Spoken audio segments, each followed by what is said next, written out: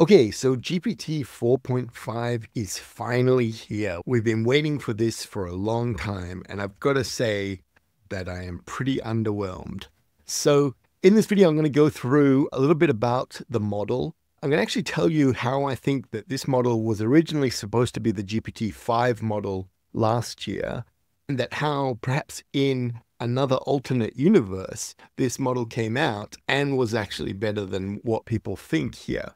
But first, let's jump into the actual blog post that they've released. Very quickly, it's almost like they're being apologetic in this, and they're trying to basically re-explain to us that there are two ways to do scaling now in LLMs.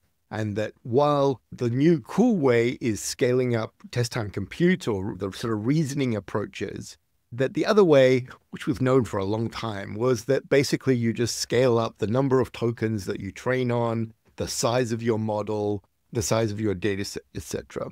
They're claiming that this model is much bigger and that perhaps this model is their biggest model to date that they have released.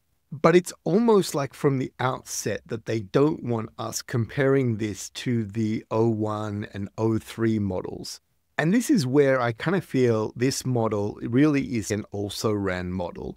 What I suspect has happened, and I've heard from people who were testers on the 4.0 models, is originally their plan was to call that GPT 4.5, and that the base model that they were training early last year, which I think is this model, was going to be GPT-5. But if we remember back, Sam Altman himself said that we would see a big increase from GPT-4 to GPT-5, just like we had from GPT-3 to GPT-4. Now, that hasn't come with just scaling up the model alone. We've seen over the past year, and especially over the last 6 months, that really all the interesting stuff is happening now with scaling out the test time compute, longer chains of thought, and building these thinking/reasoning models. And yet, OpenAI has gone back to releasing that big model that they put all their money into as GPT 4.5.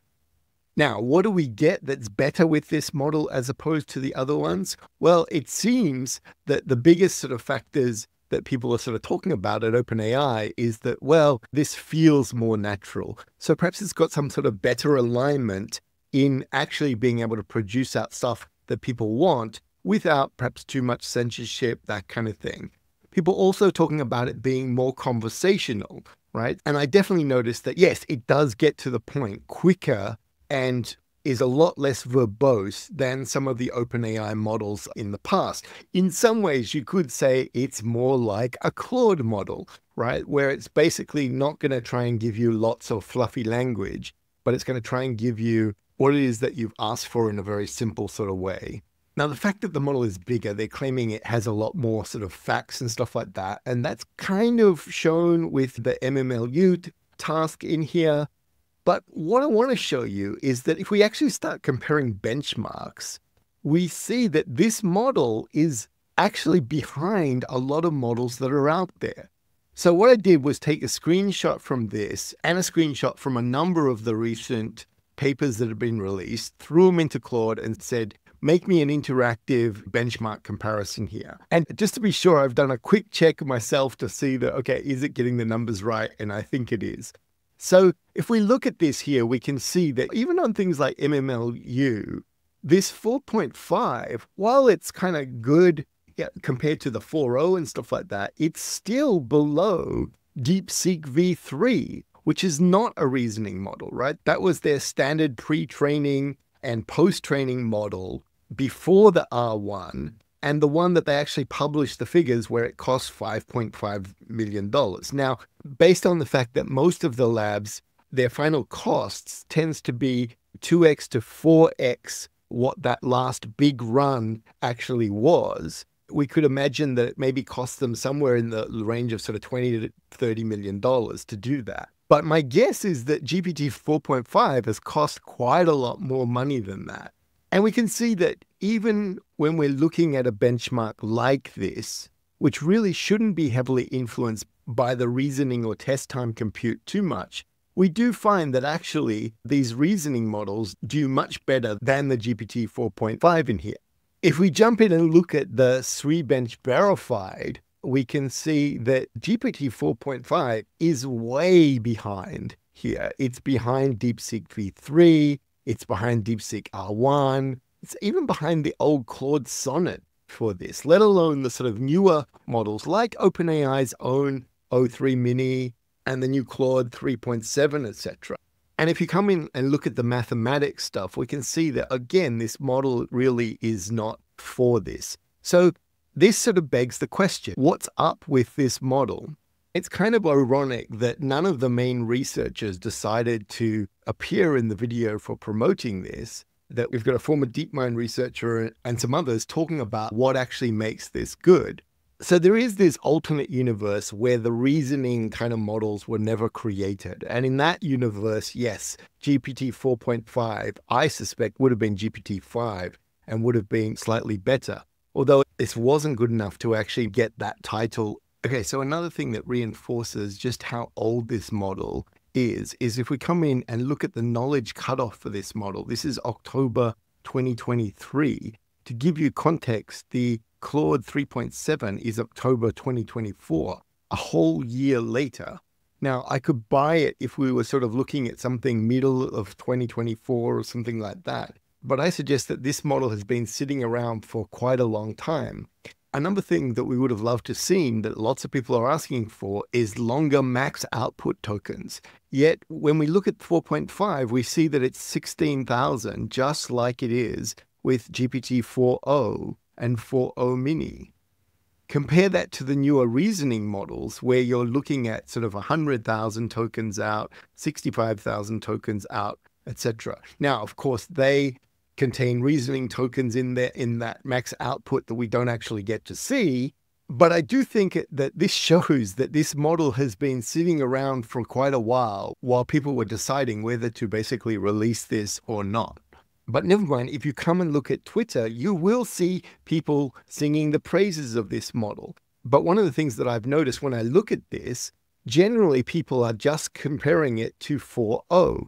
And it clearly is a better model than 4.0. There's no one denying that fact. The fact that, yes, this probably is better at structured output than 4.0. And yes, that maybe this is even better at function calling than 4.0. And that's a great thing. But that's coming at a huge price. So when we come in here and look at 4.0, 4.0 is actually very reasonable now at sort of $2.50 for a million tokens in, $10 for a million tokens out. Compare that to 4.5. We've got $75 for a million tokens in. That's 30 times more than 4.0. And $150 for a million tokens out, 15 times more than 4.0. So you've got to think, and I haven't even started comparing to 4.0 mini here, which is 15 cents for a million tokens in, 60 cents for a million tokens out, which, don't get me wrong, that model is awesome for many uses. I look at this pricing and I got to ask myself, okay, who is going to actually use this model at this pricing? You're basically getting a sub-tier DeepSeek V3 kind of model for 20 to 30x the price of what you're going to pay for other models that are like it.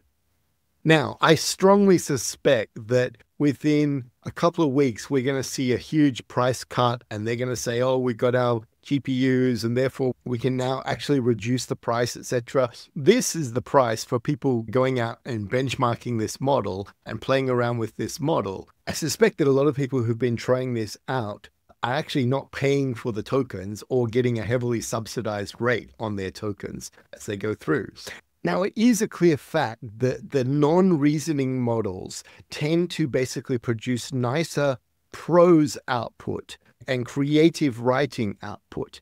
And therefore, because this model is actually a lot bigger than 4.0, it's actually producing that creative writing and that prose output at a higher standard than 4.0 and then probably a lot of the other models that are out there. So I'm not saying that this model is not good for anything. In fact, it's actually quite good for a lot of things if the price was on par with 4.0. If this was a replacement for 4.0, then I feel that this would actually be a very different story and would be a good solid release that people could just swap out their use of 4.0 for this model.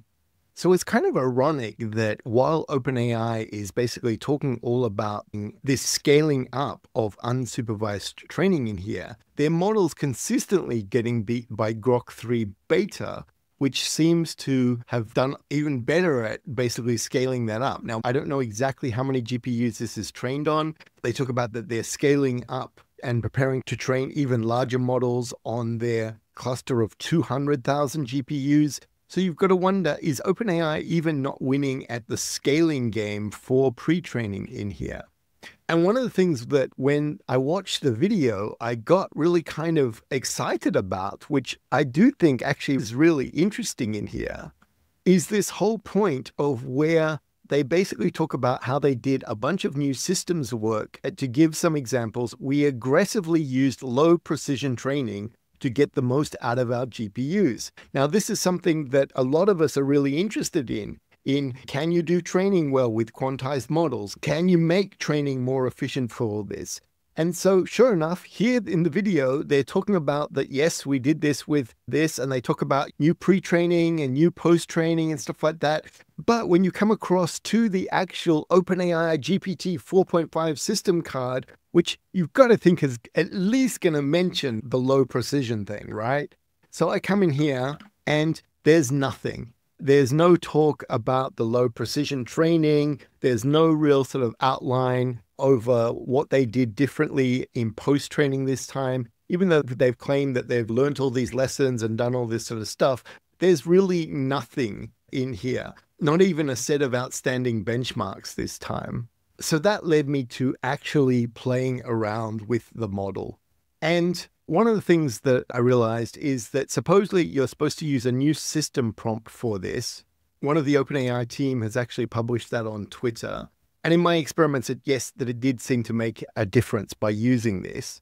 And if you are interested in the system prompt for ChatGPT 4.5, come and check out Pliny the Liberator, who's well known for doing jailbreaks and has already jailbroken this, so that we can see that sure enough, the cutoff date is 2023-10. We can see to the current date. Some interesting stuff about bio tools and Canmore tools and some other things in there. But it's kind of interesting just to see, okay, what they're putting in their system prompt. But when I come back to my tests for trying this out, the most frustrating thing is that, yes, you get some nicer output from this model. I'm not denying that, right? You get less verbosity, you get more of just sort of getting to the point and giving you some interesting kind of points in here. If we compare this one with, say, the 4.0 model. But look at this. This took like 1 minute, 10 seconds to generate. Now, I'm sure normally this is because the first day they're quite slow. They're spinning up the inference and all of this. But when we compare this to 4.0, this was 13 seconds. Compare the same thing to 4.0 mini, and you're down to sort of 6.5 seconds. You've got to wonder, where am I going to use this model if it's so slow that it's just not practical for the everyday kind of model use? I've got the reasoning models, which O3 Mini, 3.7 Sonnet, DeepSeek R1, all of these are actually really good at being able to do a lot of these deep reasoning kind of tasks. What we really want is a good, fast, general model with perhaps more knowledge in it, and we would like that knowledge to be more up to date. Unfortunately, GPT 4.5 is not that model. So it will be interesting to see as they roll this out to everyone on ChatGPT and they get the speed up and things like that. Does it become more of a useful model for those things? Are the sort of structured outputs and function calling just that much better that suddenly make it being worth all of that extra money? I suspect not, but I would love to hear from you guys. What's your thought about it? Are you prepared to pay $150 per million tokens out for something that's only marginally better than the other models on their platform and perhaps not even better than models on other platforms? I love to hear what you think. Let me know in the comments, and let me know if you are going to use this, what are you actually going to use this for? Anyway, as always, if you found the video informative, please click like and subscribe, and I will talk to you in the next video. Bye for now.